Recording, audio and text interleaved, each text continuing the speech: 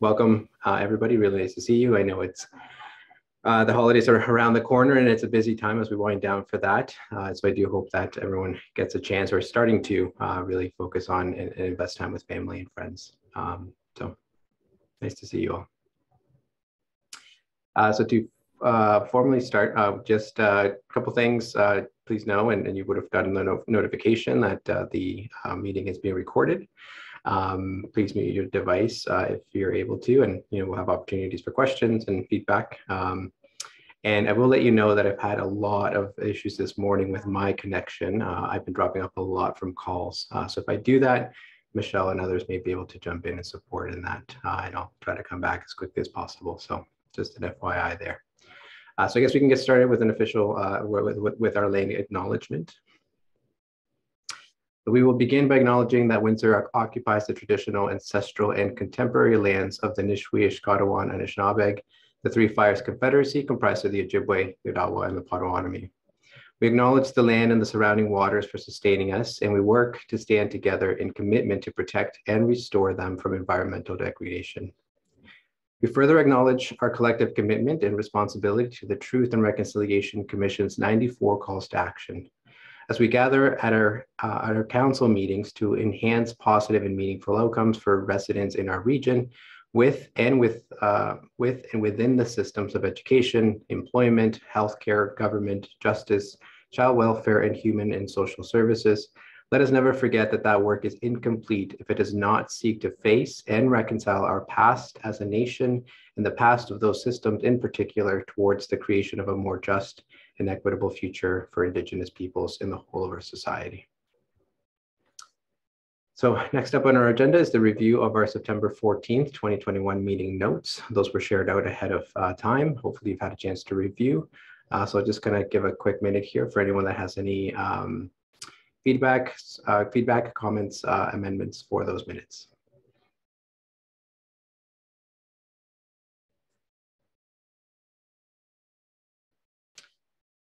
Seeing and hearing none, I think we'll go ahead and consider those approved. Again, they were shared prior, so hopefully everyone's had a chance. And then we can jump right in. As always, it is a busy time, so we appreciate you taking the time out of your busy schedules to be with us. We have lots of great speakers and lots of great information to share. And we're going to get started with our WindsorEssex Community Foundation, the Vital Signs Report Back. And we have Lisa Kolody joining us from the foundation to present some of the report's findings. Lisa, nice to see you. Welcome. Hi, Hugo. Can you hear me okay? Yes, good.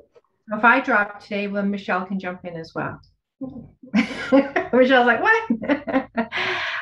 Thanks, Hugo, and congratulations on the new role. And I'd like to thank you for the opportunity to chat with you all today. We're going to chat a little bit about vital signs. I think that it's something that everyone's quite familiar with by now, but we really appreciate the opportunity to highlight a little bit of the findings, and we're going to walk through it very quickly. I am joined today by Stella Mislovich, who will be handling the PowerPoint for me, and Hallie Westwood, who's also on the line and our new communications person at the WindsorEssex Community Foundation. So every year we work closely with community and with our partners to implement our Vital Signs program. And we use this program to look at a survey, do data collection, and we publish the report and we share this data. And we've been doing this for almost 10 years in WindsorEssex. So we appreciate all our community partners who've agreed to assist us in this. As you all know, we do this as part of a larger collaborative and community, and the Workforce WindsorEssex, the LIP, and all the partners around the table are part of that community. So I want to thank you all who took the time to do the survey. Takes a little bit of energy, but we really appreciate it because it really helps us to create this report. And thanks again today to Workforce WindsorEssex and the WindsorEssex Local Immigration Partnership for this opportunity to chat today. So we will have an opportunity for questions at the end, but if you have comments or questions along the way, please feel free to put them in the chat. If I don't see them, someone else can prompt me, and we really want this to be an opportunity to ask questions and make this a report that's usable for you. So if you don't really know us, My name is Lisa Kolody, and the WindsorEssex Community Foundation is here to invest in community. So our philosophy is to inspire philanthropy to benefit our community today and forever. And we accomplish this by attracting and managing legacy funds, making community investments to our local charities, and bringing community partners together. Last year alone, we were able to grant $2.2 million to local charities in Windsor and Essex County. So the Vital Signs program is a report that we publish annually. And we really do this because what we hear from community, from donors, is that they really want our work to be grounded in data. And not only do we want data, we want to hear from community. And that is what makes our report and our program unique, is we ask the broader community, what do you feel? What do you need? What are your priorities? So Vital Signs is a snapshot of life in Windsor, Essex that uses local research and data to measure the vitality of our community. By identifying trends and areas of need in 11 key issue areas, Vital Signs touches on all aspects of our daily lives and focuses on our overall sense of belonging. Each year, we publish the Vital Signs report as an informational resource for community. We use this as an opportunity to share what the community says makes Windsor Essex a great place to live, work, play, and grow. The report helps us to build community knowledge, inform our community investments, and identify strategic priorities. Many organizations have shared with us how they have used the report to assist in the work that they are doing. We hope that you'll be able to use this resource as well, and we encourage you to share your story with us if you do. So as I mentioned, the Vital Signs report compares data from our Vital Signs survey, which we implement in the spring, with data from national, provincial, and local sources. It lets us know how our community feels and what the data and the statistics tell us. That is why it's such a vital component of the program. No other report in Windsor Essex provides this type of data annually, as well as includes community feedback. The report explores 11 different issue areas. And we focus on these 11 areas because we feel they're all important to our quality of life in Windsor Essex. In other communities, they might choose to focus on one issue area, but for now, we continue to explore all 11. So let's review some highlights from this year's report. So how you read the report has stayed the same. We try to keep it consistent so that we're able to explore the issues annually, but do comparisons from year to year. So we talk about grades, and we have grades from A to F. A is we're doing great. B is we're on the right track. C means we're doing okay, but we could be doing better. And when you look at the report, you'll see a lot of C's. So in our community, we feel, you know what, we're doing okay, but we could be doing better. Then we identify top priorities. And this is the feedback from community to say, in this area, this is something that I think we need to explore more. Then we have a section called What You Said, where we look at the highlights from the respondents. And another important part for us is the Did You Know section. And under Did You Know, we highlight some interesting facts related to the information presented, and also what's happening in the community. Because what we find is sometimes people aren't aware of all the great work that's being done to address some of these issue areas.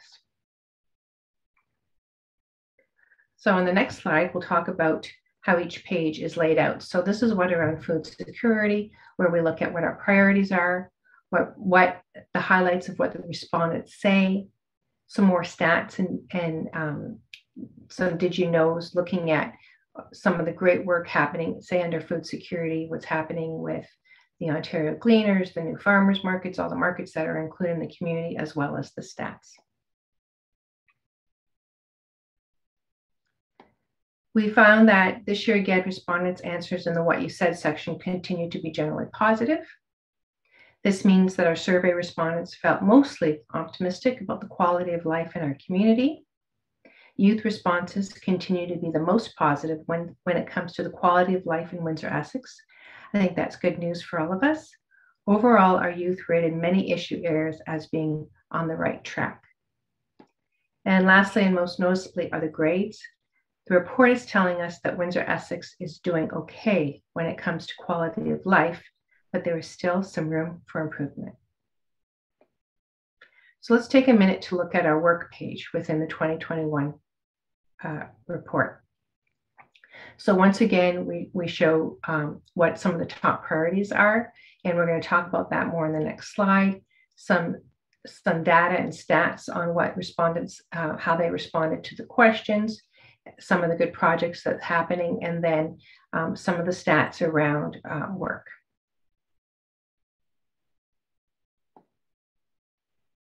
On the next slide, we're going to talk about priorities. So one of the things that we find interesting is look from year to year to see if there's any shifts in priorities or consistencies. So you can see in 2016, the top priority was decreasing the unemployment rate, and then ensuring graduates are better prepared for the workforce, and then ensuring success of new businesses. By 2019, the top priority became providing a living wage to employees. And if you'll notice in 2016, that didn't fit in the top 3 priorities. Then decreasing the unemployment rate, and then providing more support to local businesses. This year, our top priorities were providing a living wage to employees, ensuring our youth are better prepared for the workforce, and decreasing the unemployment rate.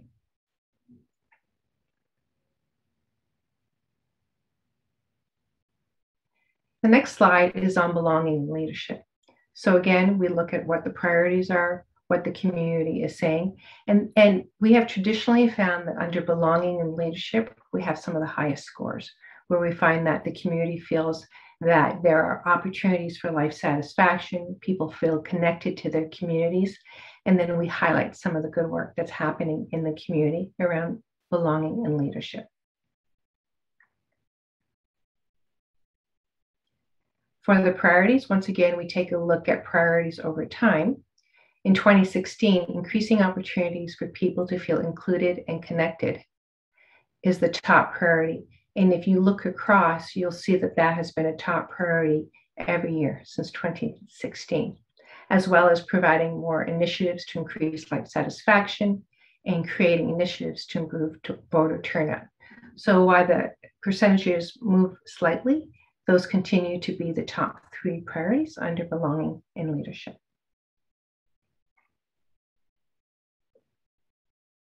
And the last page is getting started.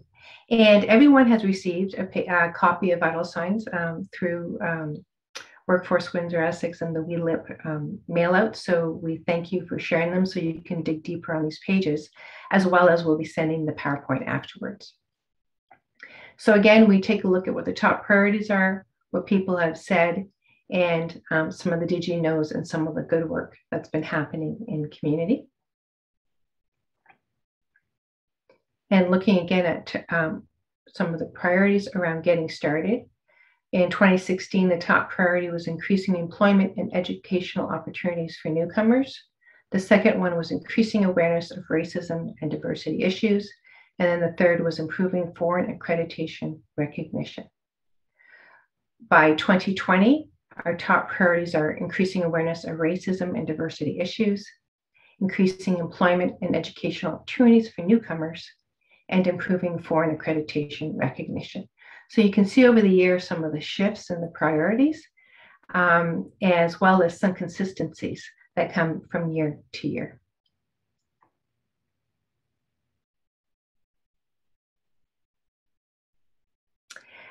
So while we publish vital signs every year, we share it with community. You'll also see now we're putting out social media posts and continuing the conversation. We know that this is high-level data. We encourage you to share it as you need, but we also would like to dig deeper in some of those issue areas. So we are planning to do some vital conversations in 2022, And we will be doing them with our partners at Libro and looking deeper into some of these issue areas, pulling community partners around the table and exploring some of these issue areas and seeing if there's ways that we can help move the needle and help improve community on some of these different issue areas and continue that conversation. So this concludes the formal part of our presentation. We've left a few minutes for any conversations or comments. If anybody has any questions for me or anything they'd like to discuss further about the report.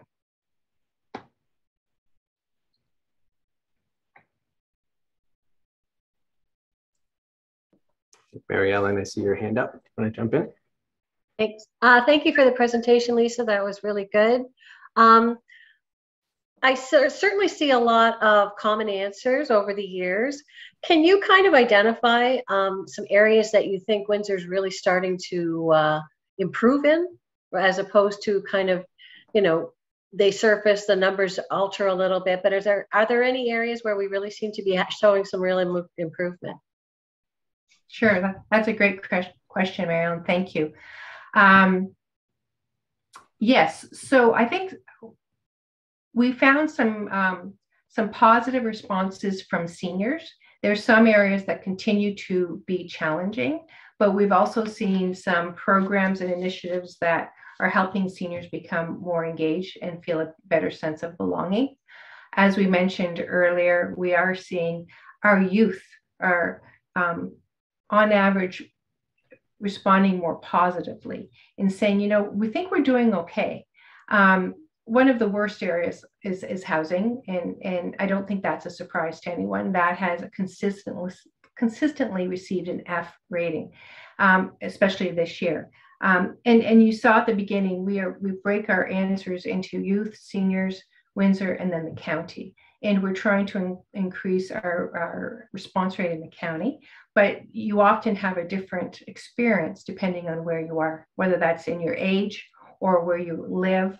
So we try to break it down a little bit that way. We also want to emphasize that a C rating is still, we're doing okay. There's just room for improvement. So sometimes people see a C and think that's a bad score. And we would argue that and say, you know what, it's not a bad score. It's actually pretty good. It's just there's an opportunity for improvement. We have seen increasing scores before COVID in food security. So there was a sense that some of the systems in place were working, but there was more interest in the availability of local food. I think especially recognizing the community we're in, where many of us have access to local food, but there is an opportunity for more people to have that kind of access. As I mentioned, sense of belonging continues to be a space where the scores consistently are higher, where people feel a real sense of belonging to their community and really feel positive about that. Thanks, Mary Ellen. Thanks very much. You're welcome. And Ronnie, you have your hand up as well. Yep, and thank you, Hugo. Lisa, that was very, very interesting. Thank you for sharing it with us. And I really like how you broke it down, but I'm curious, like, you know, in this theme of breaking it down, like, you know, university students would be very, very interested with this information. Newcomers, specifically, like for me, I'm thinking about the Islamic community would be interested. So I'm thinking, like, is there outreach with all these different groups, and is there this desire to break it down even further? Because, you know, a sense of belonging for an international student might be a little bit different than a sense of belonging for a newcomer with a family. So I think this is great, but I think, you know, there's a lot that we can potentially build on if we target certain groups to make sure that there's a very balanced reflection of responses. Excellent point, and I agree with you completely. We would love to dig deeper into a variety of communities. We do the best outreach we can with a team of 3 and 4, but if we can have further conversations with anyone around this table to help share the survey, it does take 15 to 20 minutes. We have done specific outreach through this partnership, who has always been supportive to us, but, you know, we do need to do that. We have moved completely digital, and so we try to do it as best as we can. Pre-COVID, we would go out to agencies and we would bring paper copies if needed. So I'd love to have that conversation with you to find ways that we can help promote the survey more, increase our response rate, and dig it deep into certain communities and explore that further. As I said, we did that for a while with Life After 50 and the seniors population. We had to bring in kind of paper and chat about why we were doing it, and then bring the hard copies back. Now that we're digital, we could just find new ways to do that. So happy to explore that with you more, Ronnie. And thank you for saying C is not a bad grade. If you can talk to my parents, that would be great. Ronnie, I had the same thought. I'm like, someone told me that in university. Although that might be a different context. I will say that, as always, and you mentioned this, Lisa, the LIP was always going to be willing to support in any way that we can, future reports, surveys, or any conversations in between. So just looking at the time, I know there's 2 more hands up. So we have Peter and Marcella. So we'll probably make those the last 2 questions or comments. So Peter, I think you're up first. Yeah, thank you. And thank you for a wonderful presentation there, Lisa. I know that as you were speaking, you sort of spoke very quickly about decreasing the unemployment rate, which was one of, I guess, the top priorities or the top 3 priorities in the years that you mentioned. And I know that there's a study that just came out of the University of Windsor suggesting that Black males in Windsor were the most affected by unemployment. And I suppose the one of the covers that we have now is because of the COVID pandemic. And so, we can attribute that to COVID to a certain extent. But I'd like to hear more when you have time. What waves do you think that you've made with the notion of decreasing unemployment?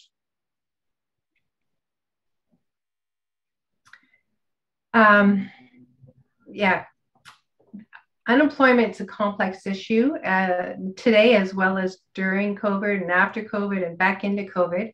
And as a community foundation, we're really trying through this report to reflect the community's emphasis and priorities.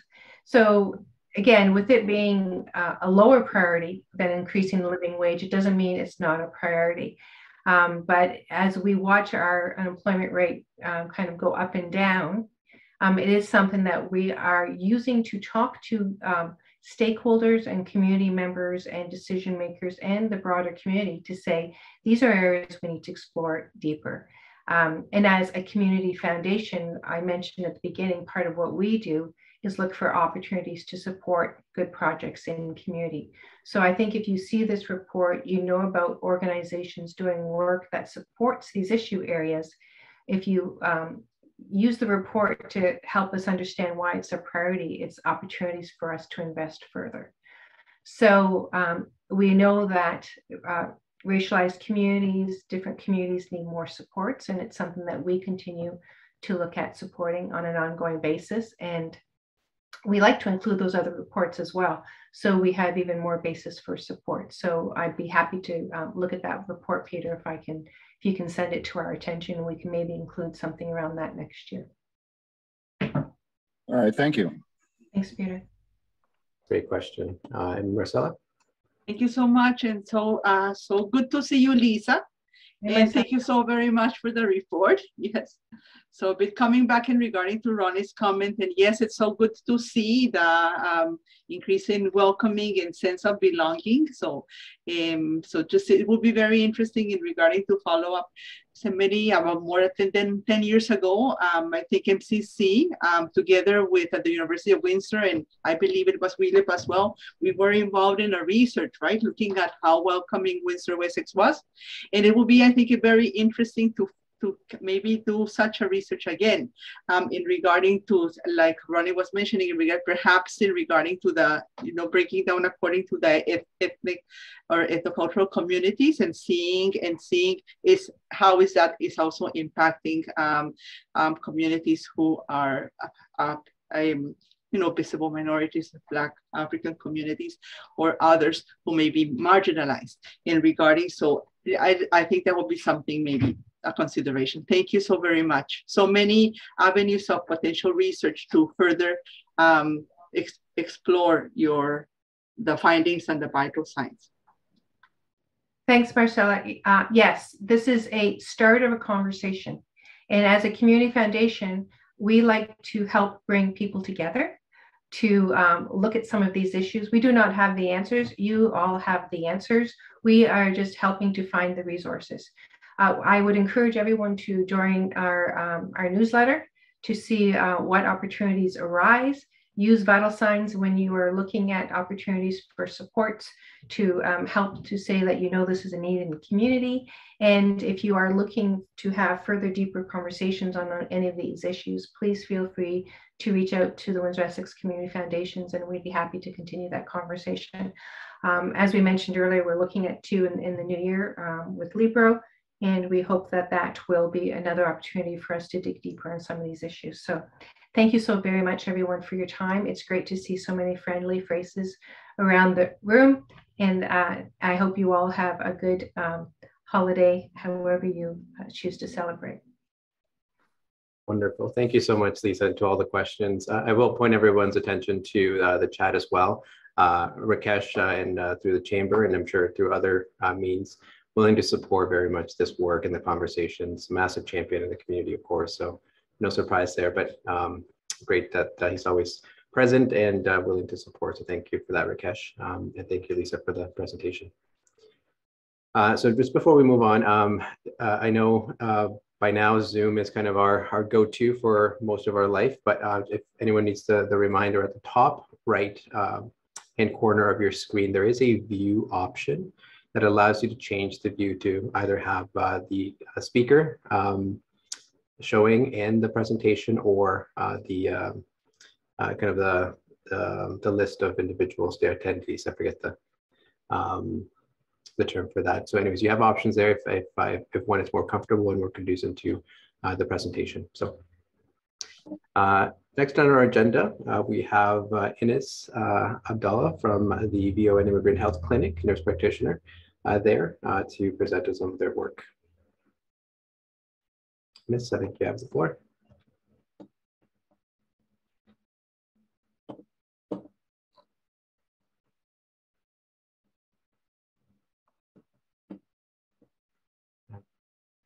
Just doing a double check here. So we see your screen share, but I at least am not able to hear you if you started speaking. Oh, no, I haven't started speaking. Sorry, I haven't done many of these presentations. So no problem, just check. Can you see the presentation? So we're actually seeing your the PowerPoint sort of, actually, if you go to the display settings, yep, and then if you click on that, you can swap. Oh. And yeah, there you go. That's good. Okay, perfect. Thank you so much. So as Hugo said, my name is Ines Abdallah. I'm a nurse practitioner with the VON Immigrant Health Clinic. I have been there since 2016, just a little bit after they started. They started in April. For anybody who calls our phone number now, we will be answering as the VON NP clinic, because we're housing 2 of VON's clinic, the Immigrant Health and the Francophone Clinic. So I'll get into that a little bit.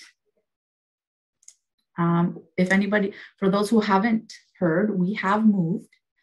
And so our new location is on the corner of Tecumseh Road East and McDougall, right behind the 7-Eleven. We are in the Elite Medical Building. I'm going to take you on a little bit of a digital tour. So there's the main entrance. Right there. And that's us. We're at unit 160.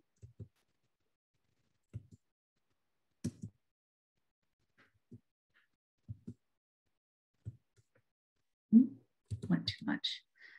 Okay, so we moved back in the beginning of July. It's taken some time to adjust, but we are fully adjusted now, and very grateful to be able to be presenting to you, giving you a little bit of an update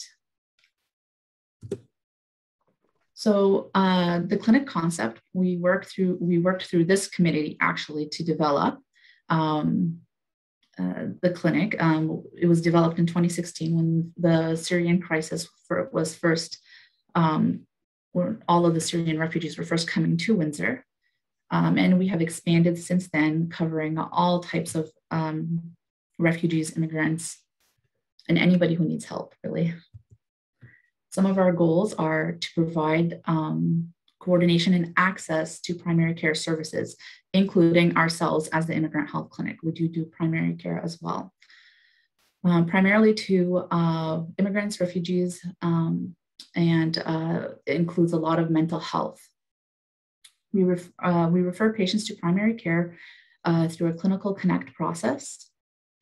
Our goal is to create a warm and welcoming environment for our people who have no idea where they're going, really, so that they can be comfortable. And when they become comfortable, we are able to address their immediate health concerns, chronic concerns, help them with referrals, prescriptions, and whatnot.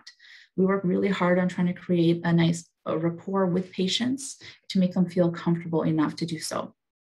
We provide lots of education on healthy living and wellness, provide information on healthcare in the community of WindsorEssex. Again, with our goals is continuing to provide primary care. And then additionally, when we were looking at places to move, we wanted to facilitate easy access to other healthcare services. So currently in our new location, it's on a popular bus route, very central location. Many of our clients actually have been so happy that it's very easy to get to us. There is a walk-in clinic in the building. There's a CMR imaging in the building. There's a pharmacy, physiotherapy, cardiologist right next door. The VON pain clinic is also housed in the same building. And the lab is a 5-minute drive. And from what I understand, they're looking at getting a lab within the building as well.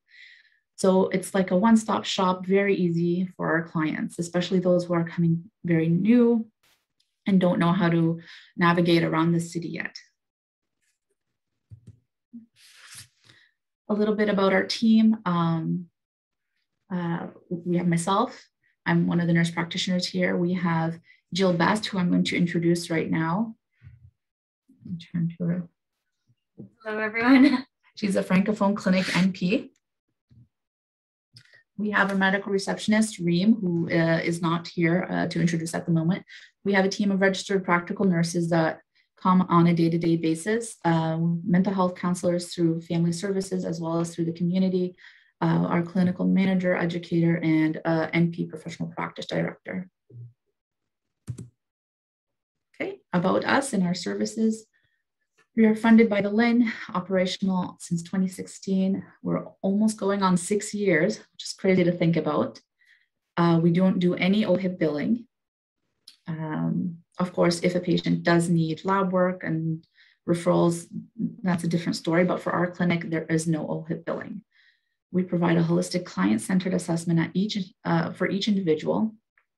Again, we help everybody maneuver through the healthcare system, because even for people that have been here 5+, 10+, 20+ years, it can get a little confusing. Education on personal care, healthy eating, and overall wellness. We do immunization card translation.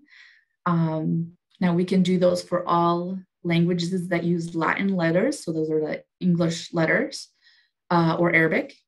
Unfortunately, it is difficult to do other languages that use like Mandarin lettering and things like that. ODSB, self-report assistance, so that is in Arabic only. So we have a registered practical nurse who sits with the patient and helps them essentially put their thoughts and their feelings into words if they are unable to do so. Mental health counseling through family services and other community resources, women's health assessments, physical exams, and primary care for all ages. Monday to Friday, 9 to 5. We do in-person virtual visits, so through a video, and phone visits. So the virtual and phone visits were very, very helpful during COVID and during the last 2 years. and probably ongoing for people who didn't have cars, didn't have access to bus, or when the bus routes were limited or closed or whatnot, we were still able to connect.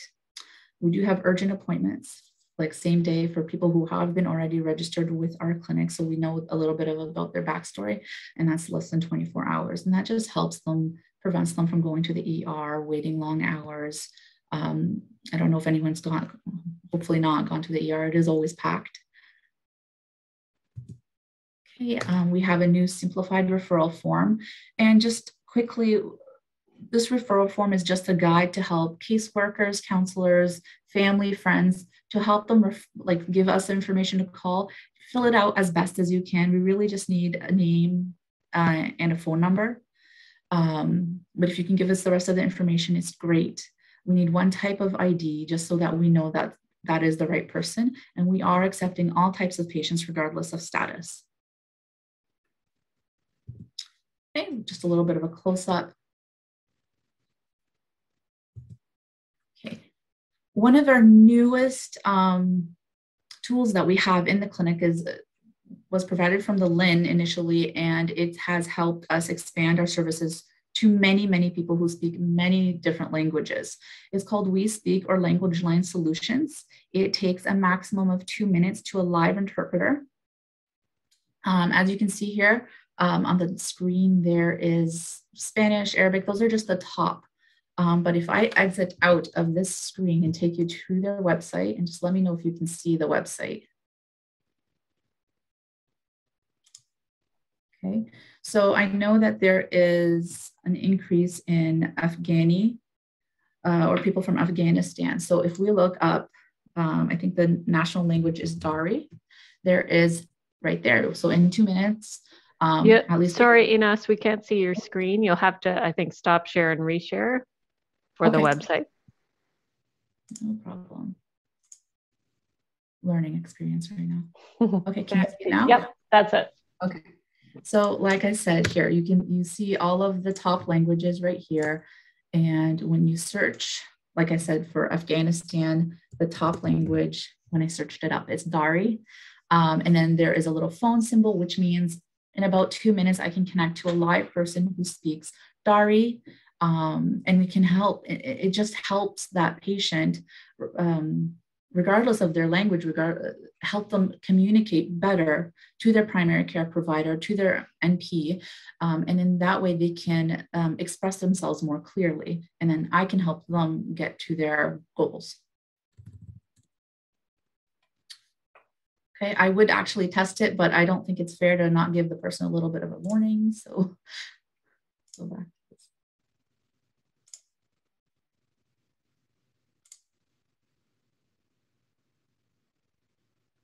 Okay, I'm just going to quickly ask, that works or not really?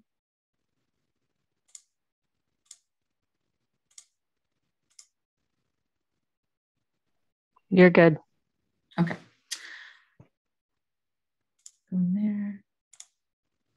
Okay, and then that's just a little bit of a picture here. It shows you actually get a full, like a person speaking directly to you. And of course, we always ask as best as we can, consent from the patient that, are you okay speaking to somebody else? And then each individual interpreter has an ID, which we add to their chart.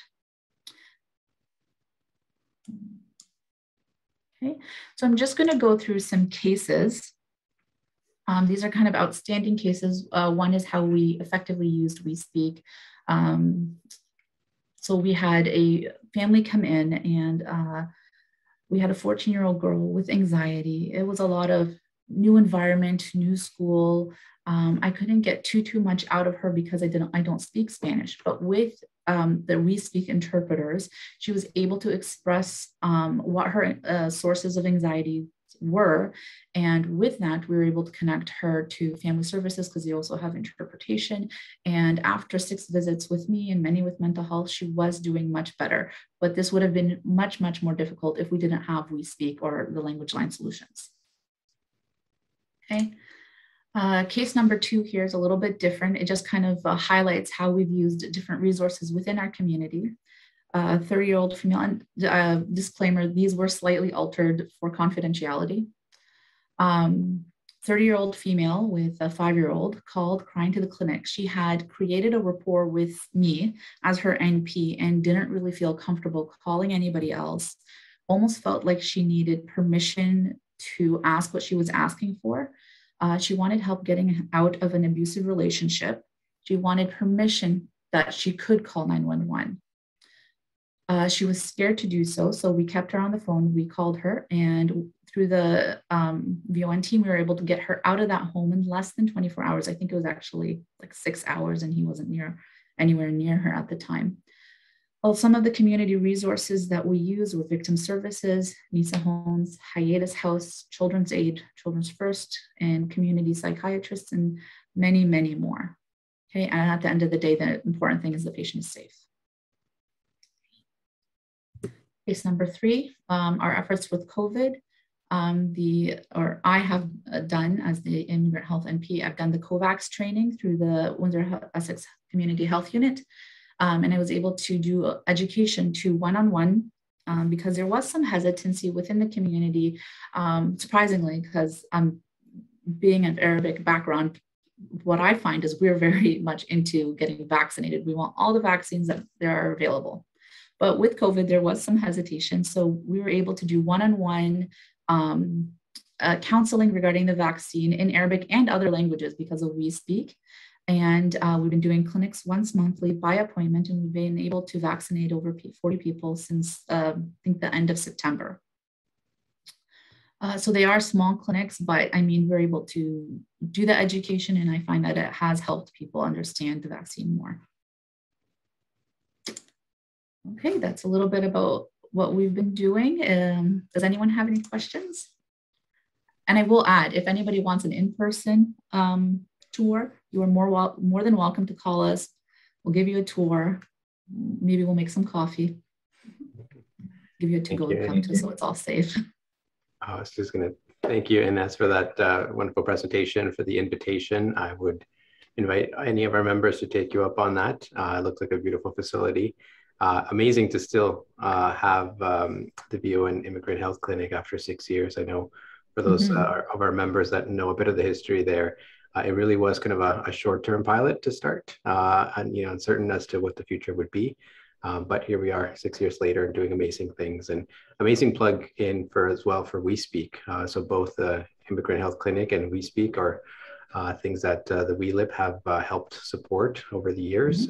And, amazing to see that connection and how well it's working. And thanks for the case studies as well, the good cases that you shared. I think those are really important to narrow down the exact impact on individuals, which is awesome. So thanks for that. Thank you.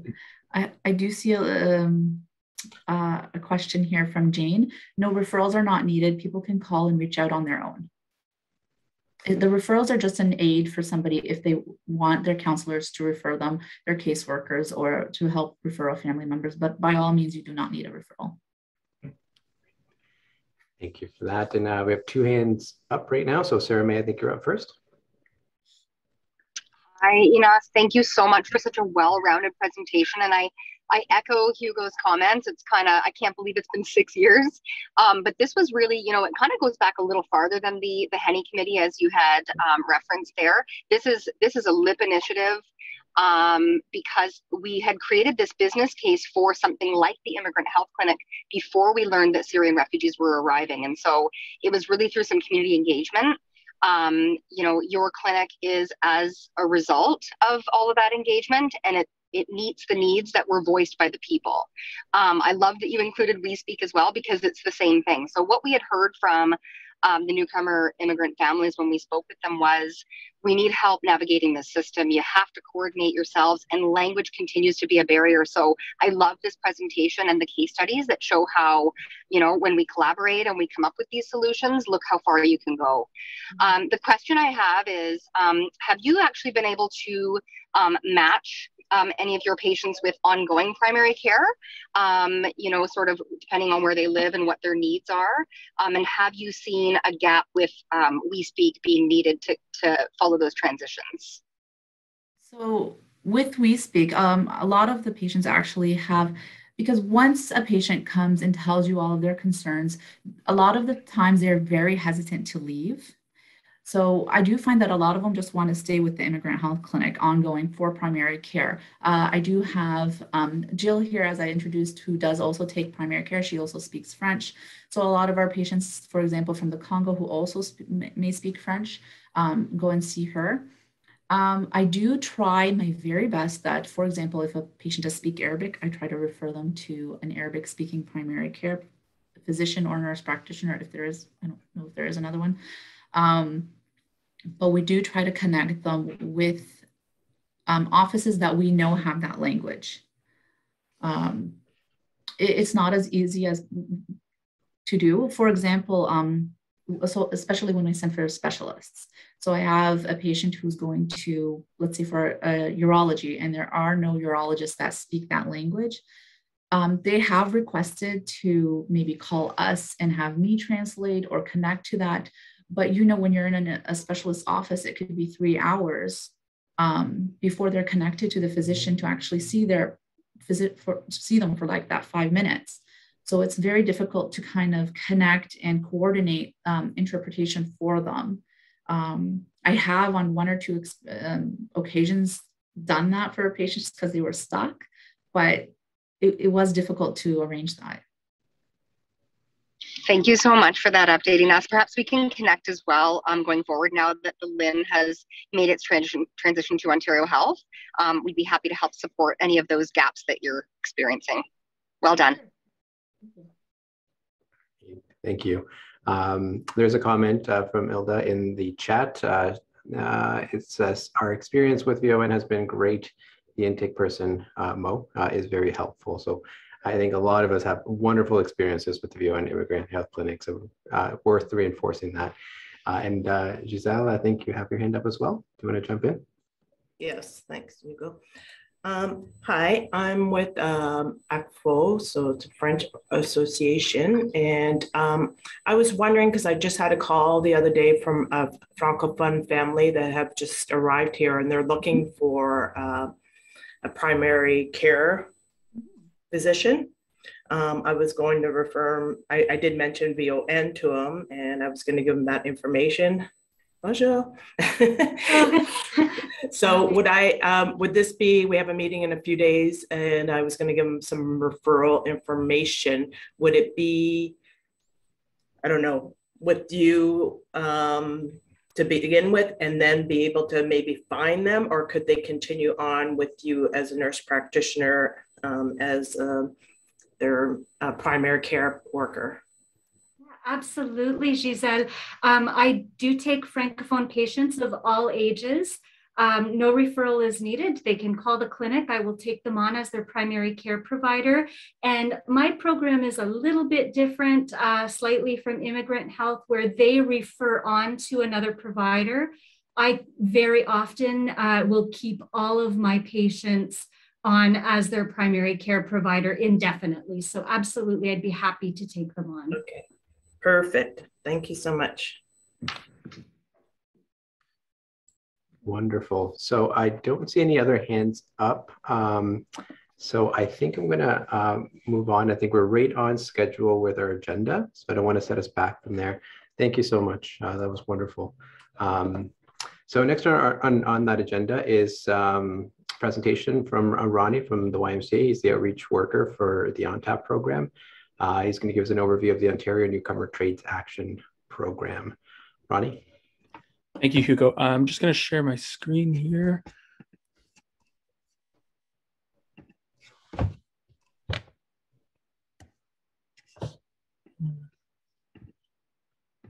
Can everybody see my screen okay? Yep. Terrific.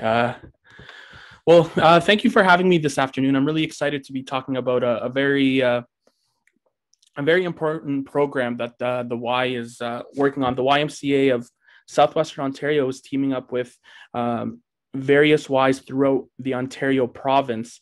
And what we're doing is really exciting. It's building a relationship between the skilled trades and newcomers specifically. But before I go too much into it, I want to build a picture. I want to paint the picture rather. I want to talk a little bit about why is it that there's so much focus on the skilled trades? Why is it that, there's a lot of emphasis on supporting the skilled trades. It's because if you look into what's going on with the skilled trades, you'll see that if we're not careful, we're approaching a situation that it can cause a lot of delay and cause a lot of complications in our community. So RBC published a report in September of this year called Powering Up, and they did some research and studies about the skilled trades in Canada. And as you can see, by a little bit more than 6 years from now, over 700,000 skilled trades people are expected to retire. And immigrants particularly only comprise 8% of the apprenticeships, despite accounting for more than 20% of the population. And Canada, which has dedicated or made the goal to bring in 3,000 skilled trades people annually through immigration, has fallen short of that in 2019. No numbers yet of 2020, but you can see that we're falling short. And then another element too is there's been this shift in the skilled trades. A lot of people think, you get into the skilled trades, you don't need to know how to work with certain technologies or have soft skills, but that couldn't be further from the truth, right? There's a lot of change. There's a lot of transformation in the skilled trades. So certain things like creativity and problem solving are now expected of skilled trades workers.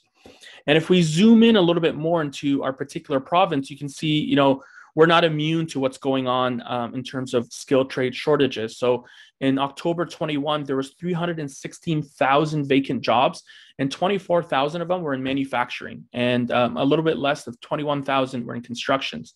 And the journey persons, who are the men and women that are teaching the apprenticeships and training them for their roles, 1 in 3 of them are over the age of 55. So again, approaching that age of retirement. And then the construction sector alone, obviously, as you all know, the building of houses, the maintenance of various buildings, the carpentry, the electricity, and all that goes into the to the building of everything that we use. The construction sector, which is a huge proponent of that, is expecting 92,500 retirements by 2030. And again, that last statistic demonstrates how much of a gap there is between how many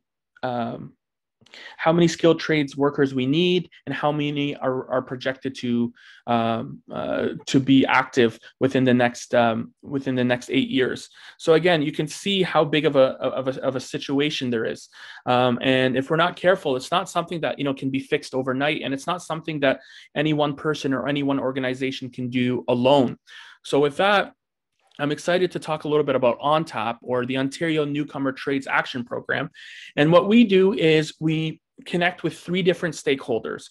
So we talk to community partners, many of you that are on the line today. We talk to the newcomers themselves, and we talk to employers.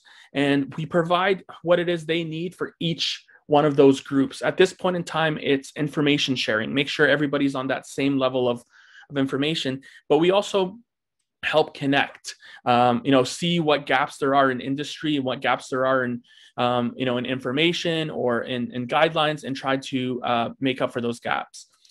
And I want to zoom in a little bit more. So when we talk to service providers, what we're trying to do is we're trying to instill greater confidence in their ability to advise clients about skilled trades opportunities. And how we do that is we explain what it looks like in their particular region. So me specifically, I represent London, Middlesex to Windsor, Essex. So I have this really unique opportunity to talk to service providers across this range and discuss, okay, these are the skilled trades that are projected to be in demand.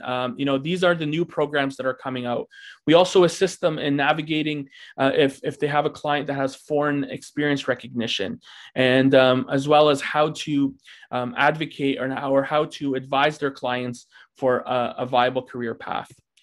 And then we also talk to the newcomers themselves. And must I say, this has been extremely rewarding, because I have, mind you, a very small point, but an important point of challenging the narrative that the skilled trades is a second-class career choice.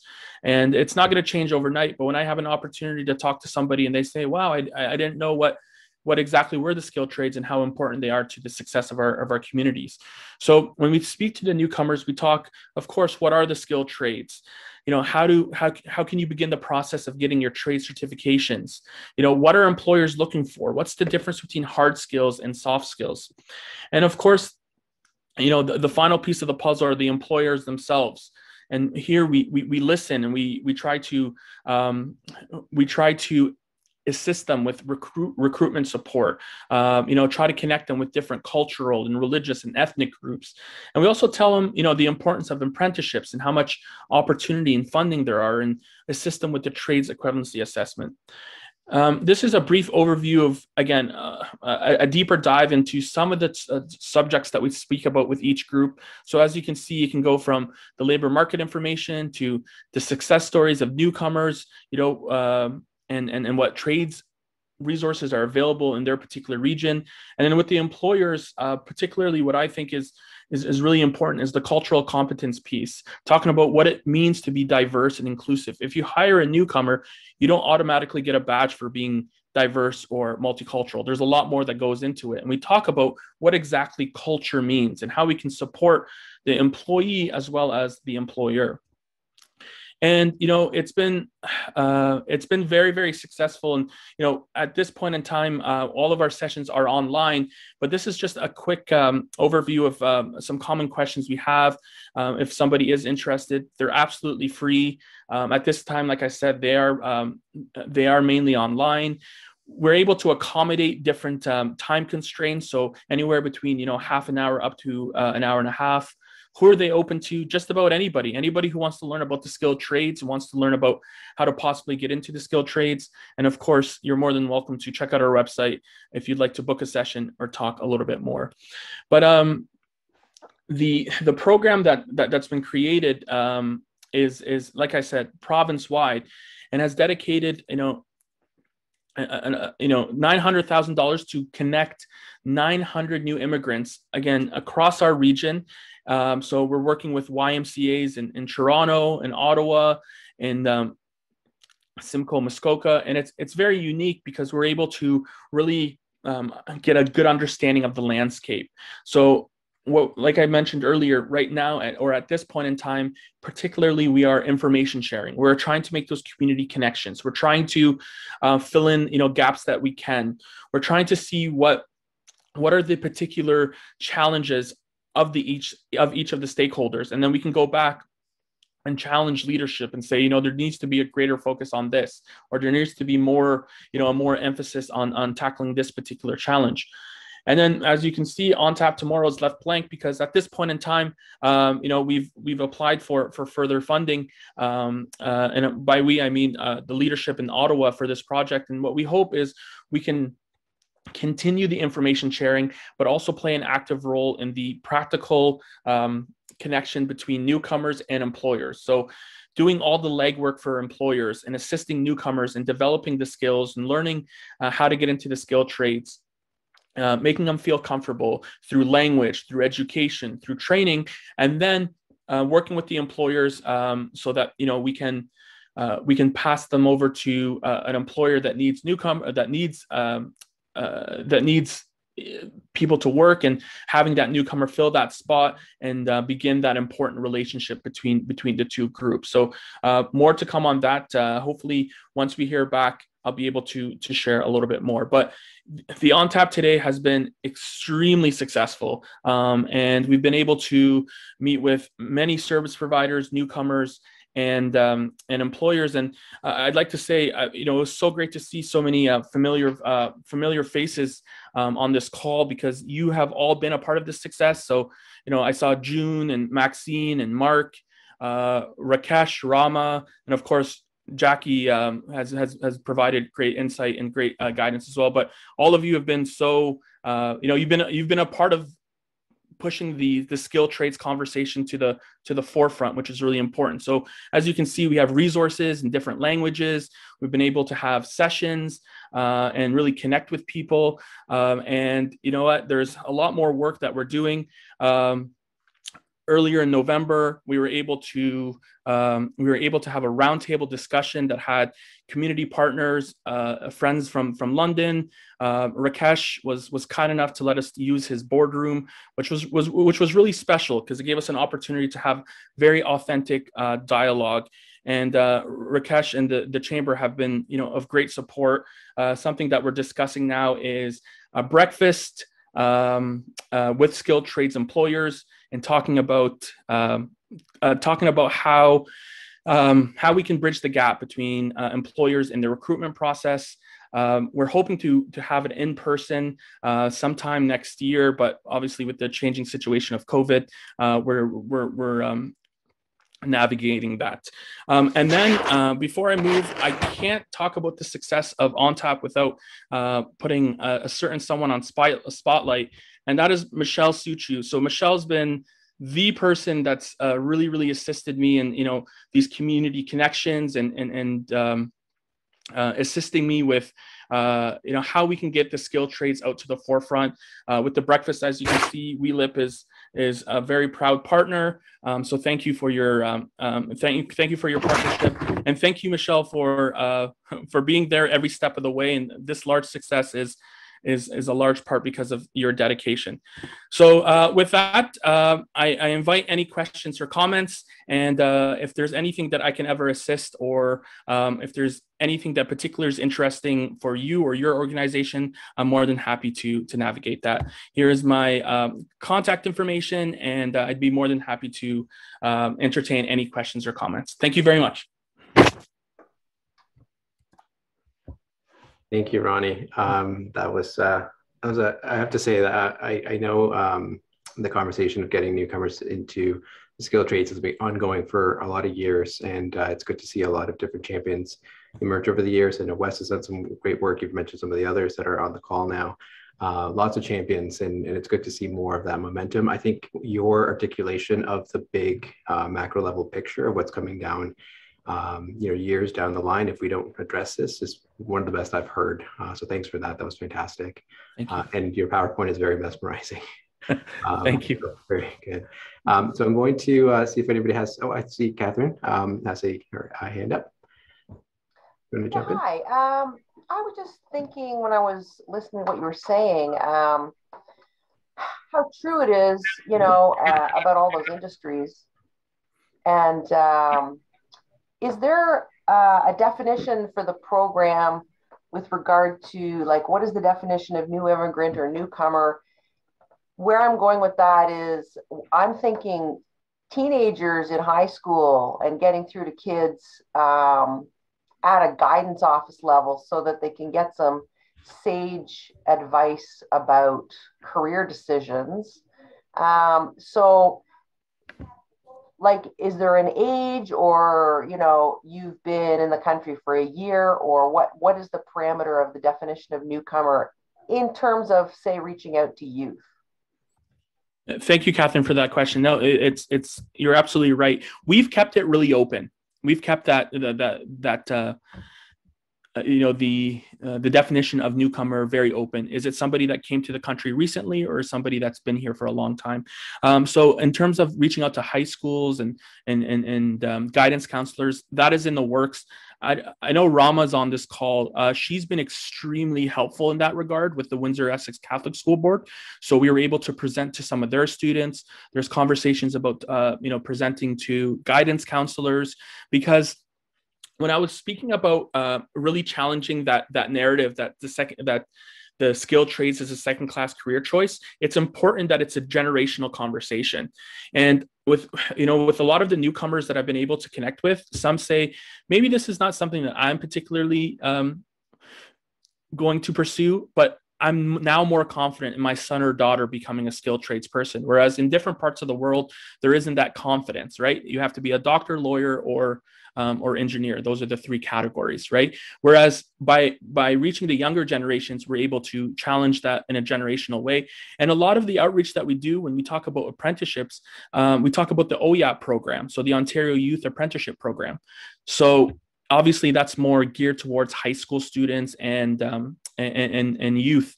So yes, we've been able to connect to with the different groups. But just going back to your original question, newcomer is completely open. If they self-identify as a newcomer, they're more than welcome to be a part of this conversation.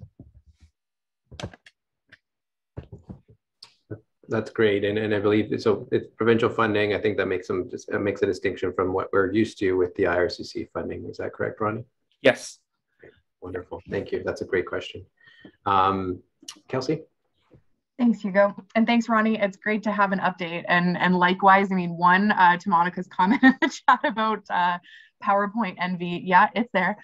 And similar to Catherine, I've been doing some work and Workforce has been doing some work to explore experiential learning opportunities. And one of the conversations that I had with an educator was just this Monday, talking about wanting to connect newcomer youth in our schools to apprenticeship opportunities through employers that have begun businesses as newcomers or immigrants themselves, to allow for, that cultural connection to happen, that linguistic connection to happen at the same time that the employment knowledge is being shared and that experience is being developed. So is that something that you're working on, or those conversations that you're having through ONTAP right now, is seeing what capacity exists in maybe some of our longer standing organizations or companies locally, as well as trying to identify some of those newcomer owned or immigrant owned businesses in the skilled trades as well?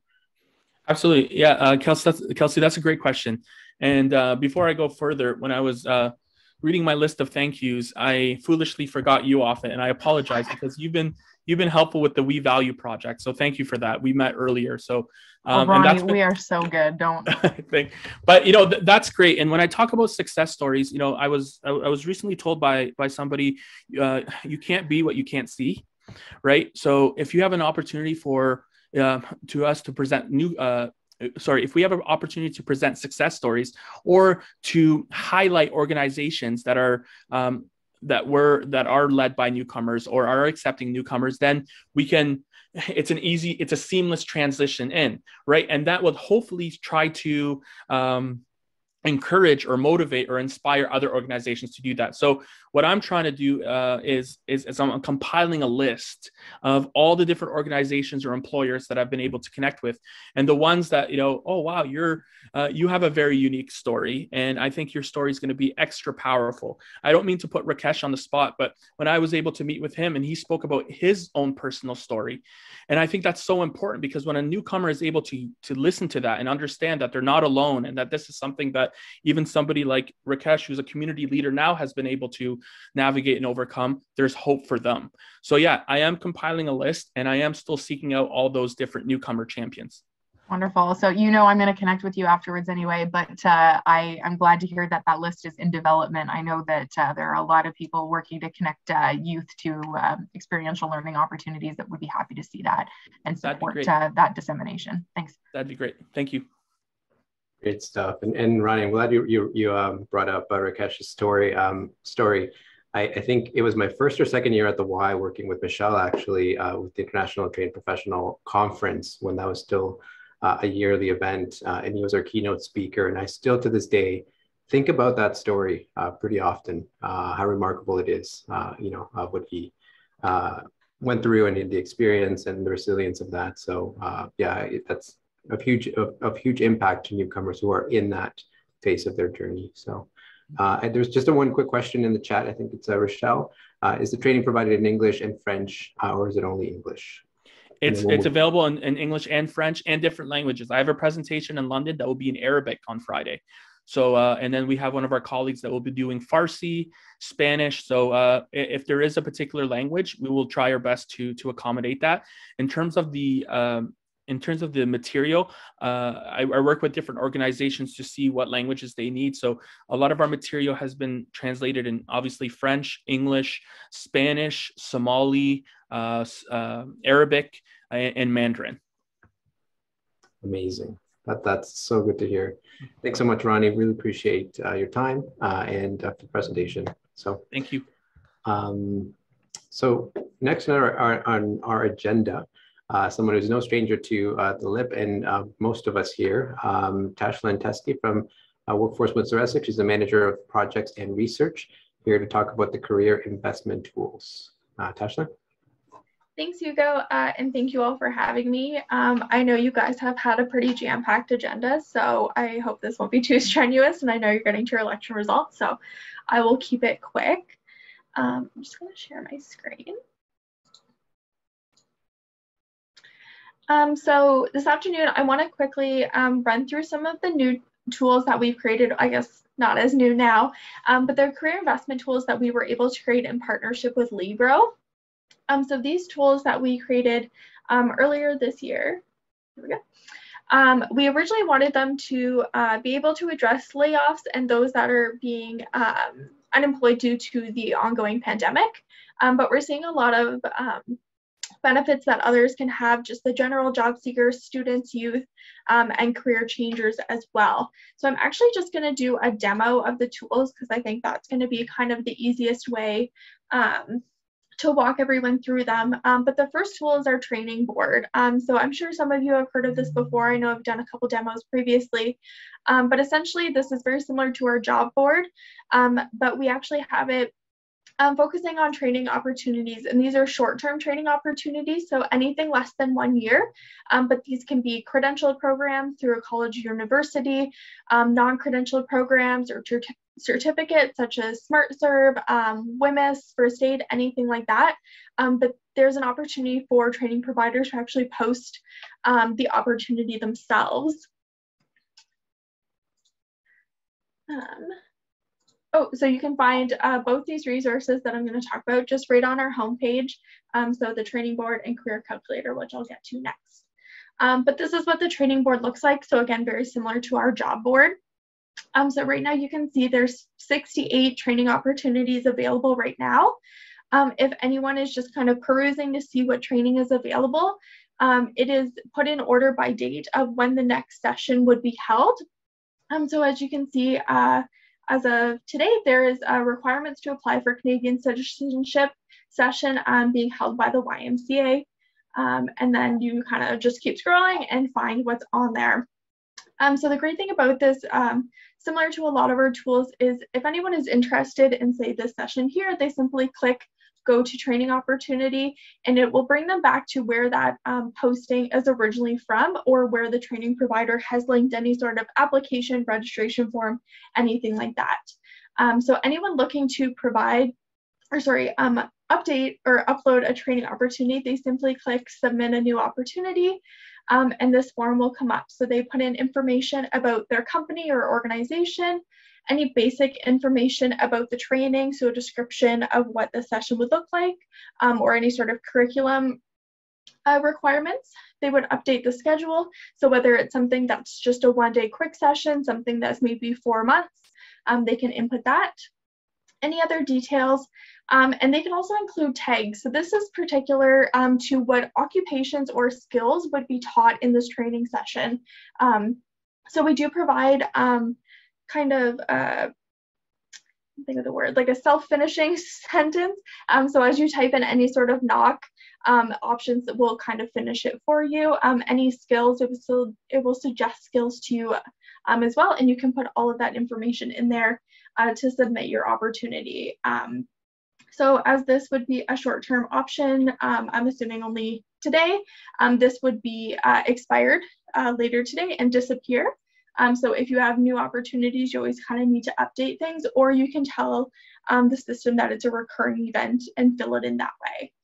Any users can actually search by keywords. So for instance, home support, and it'll filter it for you and show you opportunities available. So there's one opportunity for home support worker training session starting tomorrow, and you can see here it's 4 weeks.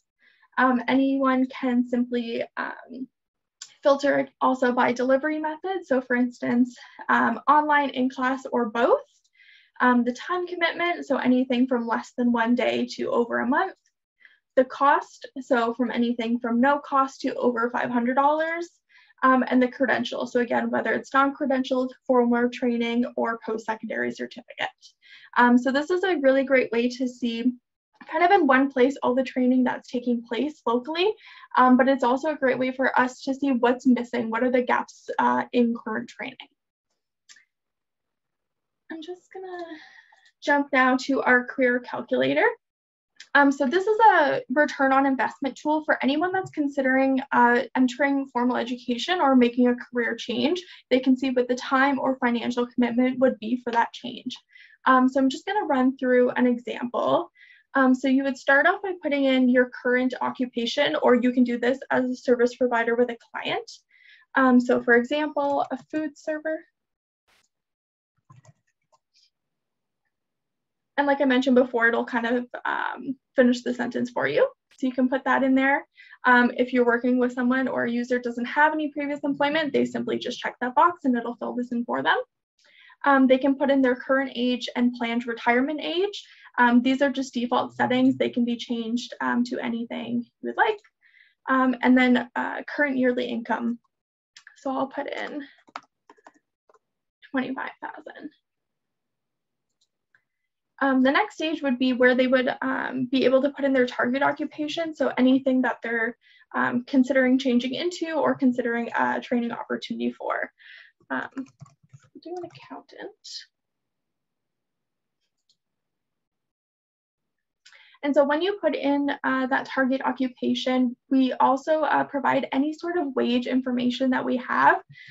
So it will autofill with the 25th percentile. So this is going to be kind of the lower end of a pay scale, typically someone that's entry level or just getting started. But you can kind of select any others if, for instance, somebody has more experience. It also includes the inflation rate, which we have as default according to StatsCan as 1.9. That can be changed, but we typically promote using the default. So the next step would be looking at education. So based on the NOC code that was put in as the target occupation, it will provide you with the full list of any sort of post-secondary education offered locally that relates to that job. So for instance, we have opportunities here from both University of Windsor and St. Clair College. So for instance, we'll go with actuarial science. It'll autofill the tuition, duration, program commitment, and then you can input any living costs that you might have, the income that you're earning while going to school, and any grants or subsidies. So we'll just say this person working part-time. We've chosen that program. And so once you put in all of this information, it will take it and assess essentially if you didn't make the change, how much money would you earn cumulatively over time? So for instance, in this example, as a server, they would earn, by the time they required, cumulatively almost $650,000. However, as an accountant, they're looking closer to 1.5 million. So this is going to show that the return on investment is a positive 122%. It would take in this role, in this new position based on tuition, 7 years to pay back that fees. And here's the difference that they would make between those jobs. The great thing also that we have in here is the job posting activity. So this will show that even if they have a really good positive return on investment by the target occupation they've chosen, they should also look to see if there's actual job availability in WindsorEssex. So this is a pretty positive in-demand job. We have currently 11 active postings for accountants or financial auditors, and we also show a list of the historical companies that have hired for this position. So this can really give some narrative to the story as well. So this is a really great tool, like I said, for anyone considering a job change or their first career. Like I mentioned, with the starting point of current occupation, you can select no previous employment, and it will kind of null all of this information, and you can calculate with that as well.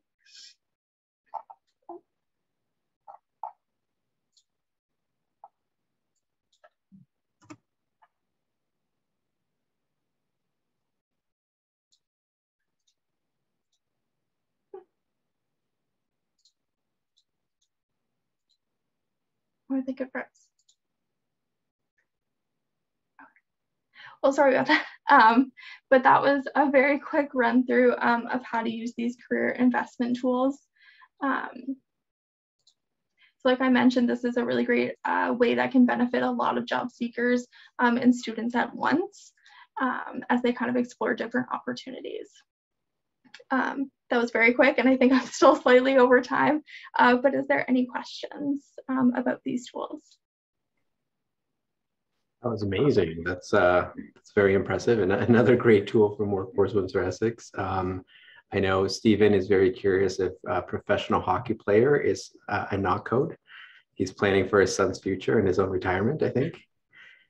I think athletes in here, so you could probably put it in. I wouldn't suggest it because I'm sure it's really high, but there's probably no job postings for it. So true. Does anybody else have any other questions, comments?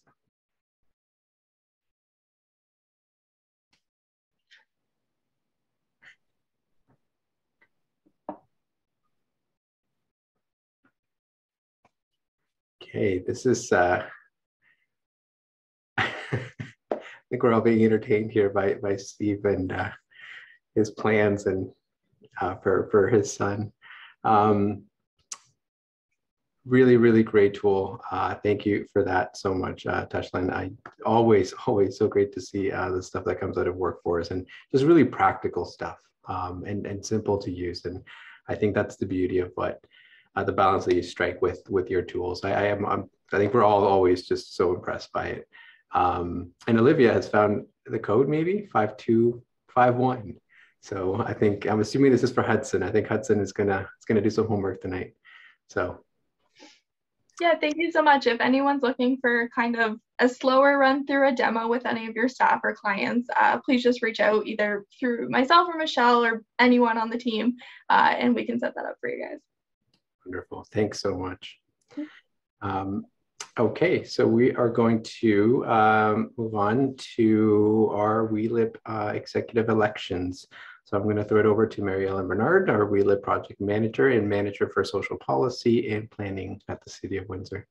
Mary Ellen. Thanks, Hugo. Hi, everyone. Good afternoon. So nice to see so many people on this call, and it's been such a great meeting with so much great information. I asked for an extra couple of minutes on the agenda today, and I, as you heard at the beginning of our meeting, our chair, Hugo, is retiring from us, not from life, not from work, just from the lip. So he's left the YMCA, and he's going to be the new director of equity, diversity, and inclusion at the Children's Aid Society. And, you know, I have to tell you, this is a pretty bittersweet moment for us.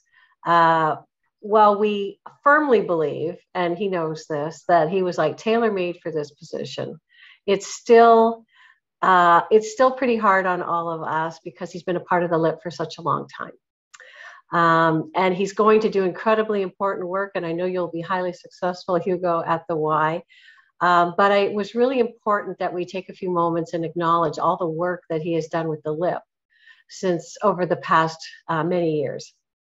So Hugo started as a WeLib member at least 10 years ago. I couldn't go back any further than that, but I know it's been at least 10 years. In 2012, he was elected as a member at large. In 2014, he was elected as a vice chair. And in 2016, and then again in 2018, he was elected as chair, which is the position that he leaves today as he goes to the CAS.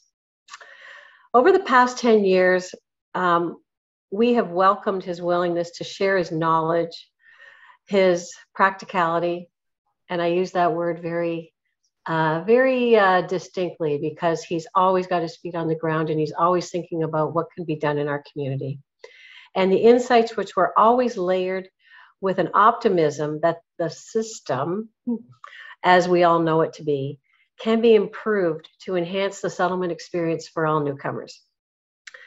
One thing in particular that I really treasured about working with Hugo as chair was that he always remembered that WeLib is not an agency.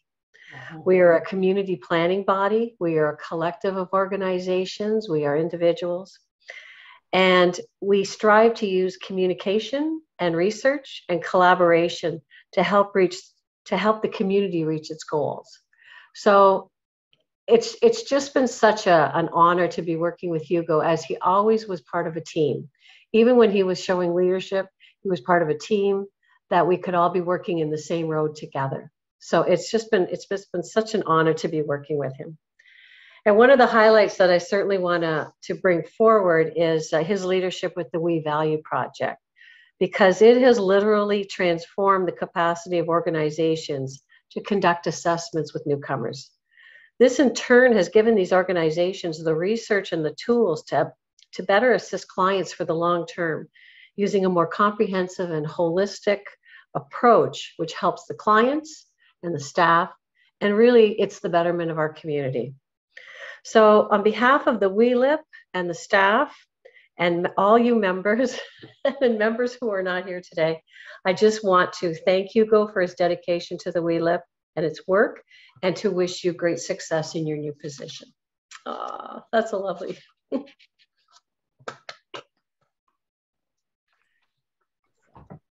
Those are great. See, I didn't even know the team was going to do this, and it's wonderful. So,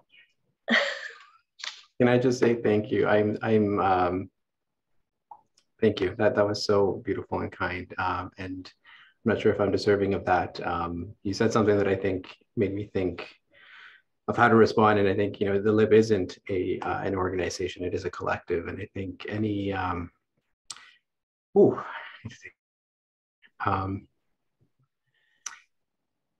any success that I can think of that I've been a part of is a collective as well. And how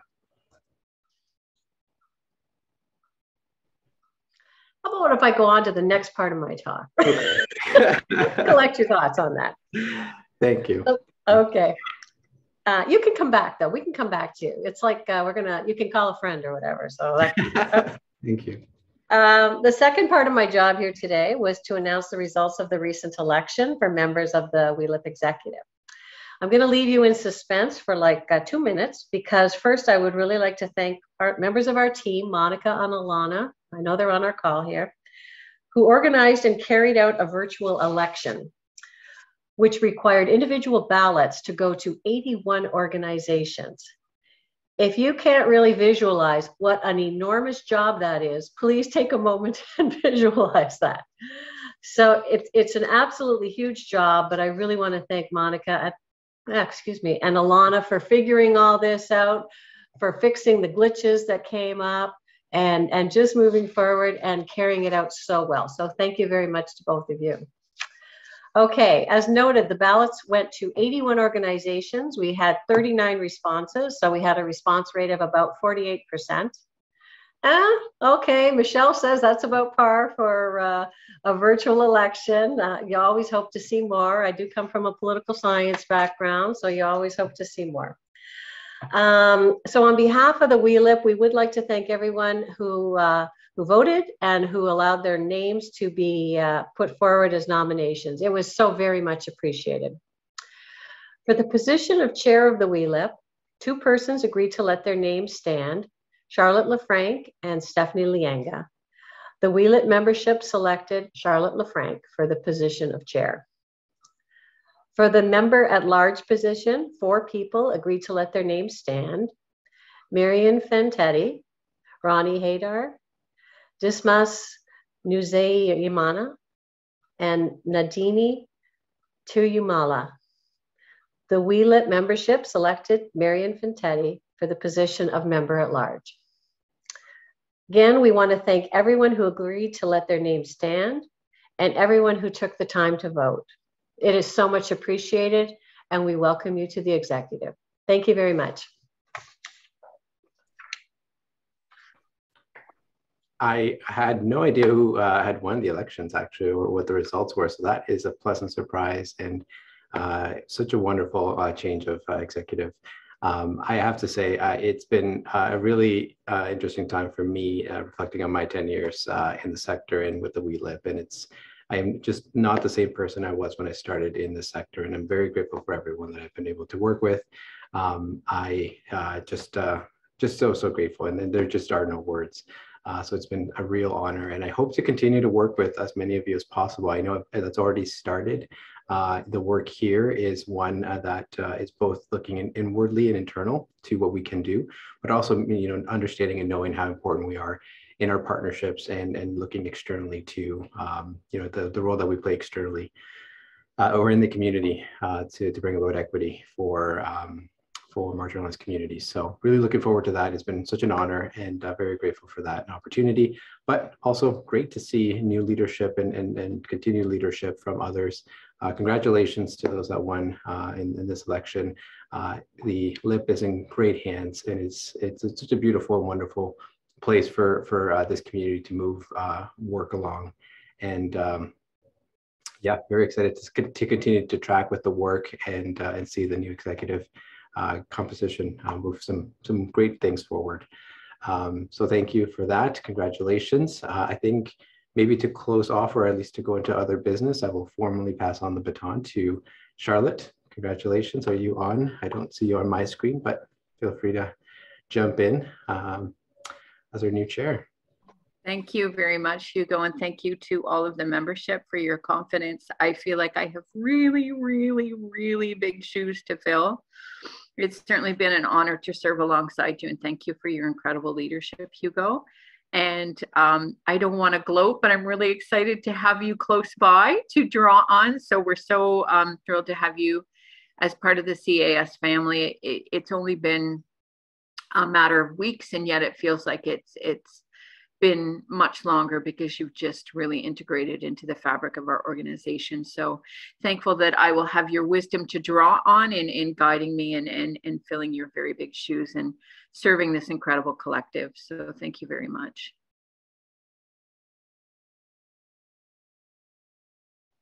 And now you get to close the meeting. I do? Oh, wow. This is very exciting. It's a good thing I did my hair today. Charlotte, if I can just jump in for a second. Sure, please, Michelle. Anything you'd like to add before we close? Yeah, I'm not even going to thank Hugo because I can't. I'll cry. Yeah. So I'm joining you, Hugo. But you know, thank you all for your participation today. This really speaks to the engagement of our partners, our council members, and you know, the diversity of sectors that are represented on our council really speaks strongly. Mary Ellen, you know, touched on the point about our election, you know, the participation level, but you know, that I do believe that's really good for a virtual election. And yes, kudos to Monica and Alana for handling that. Individual, unique links going out to each and every one of your organizations is how that happened. And it took many hours and problem solving. And our colleague Tashlyn Teskey at Workforce was also very instrumental in that. So we appreciate her support. Also, I would like to point out that, you know, everyone that put their names forward, that agreed to have their names put forward for our election, you know, kudos to you. This is the first time in the history of our LIP that we've had so many nominees, which really speaks to the engagement and the commitment that you all have for our community. So thank you once again for that. And Charlotte, we look forward to your leadership. And Marion, we look forward to you joining the executive as a member at large. And we look forward to seeing everybody at our community forum coming up February 8th, and there'll be more details to follow on that. But Charlotte, I turn it back to you on the spot if there's anything else you want to say. I also am feeling a little bit of all of the emotions here with the big transition, but mostly just grateful. So much gratitude for this incredible group and the commitment here. And I think we would be remiss as a collective if we didn't give some love and appreciation to our incredible WeLip team, to Alana, to Monica, to Mary Ellen, and to, of course, the incredible Michelle for all that you do. You are the wizard behind the WeLip curtain, and you just make this all work. So we're so thankful to you and to everybody that engaged in this process. And with that, we say thank you, and we wish everyone a safe holiday season. Many wonderful happy Hanukkah to those that finished celebrating this week.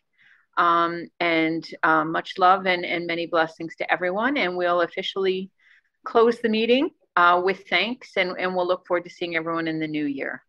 Charlie, can I just take a quick, really quick second? Oh, please, by all means. And only just because I think, as we're saying thank you, I know Murray is or was on the call. I believe he still is. I think others from IRCC. I'm always been so grateful for how supportive our local IRCC officers are, and for the funding they provide for the local immigration partnership. And I think this is such a perfect example of what this funding was intended to do. And over the years, I think it's just continued to prove itself, and it's helped, I think, inspire others in the country to do that. And I think it's really important to recognize funders that can take some risk, that give us the freedom that they do to do some of this work. And I know it's incredibly important. And sometimes, whether we like it or not, it can be done without that support. So thank you to Murray and others at IRCC for that support. Thank you, Murray. Yes, thanks, good Hugo. call, Hugo. Hugo, I didn't know we'd be saying goodbye again. So I think your emotional moment there is reflective of how much this work meant to you and means to you. So congratulations in your new position, and welcome, Charlotte, and everyone else. Look forward to working with you. Thank you so much. Thanks, everybody. And thank you for all that you do, Murray. You go above and beyond, and we certainly appreciate. It's my job. Well, we certainly appreciate that. So any other last comments or thanks? I think this is a good way to go out. I wish all meetings ended with this kind of a wonderful warmth. Any parting comments before we officially bring things to a close? Maybe just an applaud for everyone. Yeah, we can all give ourselves a round of applause. There you go. Thanks for that, Maxine. Or maybe we should at the end of every meeting just like take a time to thank everyone, because I think everyone is doing something great for the community, and like we don't take the time to pause and say thank you. So here we go. Thank you all for your great job. I love it. Thank you. Thank you. Thank you. All right. And thank you, Hugo. May your voice always be resonating in all of our heads through every meeting from here on in. That's right. And we're going to keep him on the council. We're not letting him get too far away. So he will still be around. So we'll keep him close to our hearts, and he will still be definitely close to the work. So, all right. Well, with that, thank you, everyone. Have a wonderful, safe, and happy holidays, and thank you to everybody. As Hussein said, a big thanks to everyone. Big thanks, everyone. Bye, Take care, everyone. Bye. Bye. Bye. Thank you. Happy holidays, everyone. Happy holidays.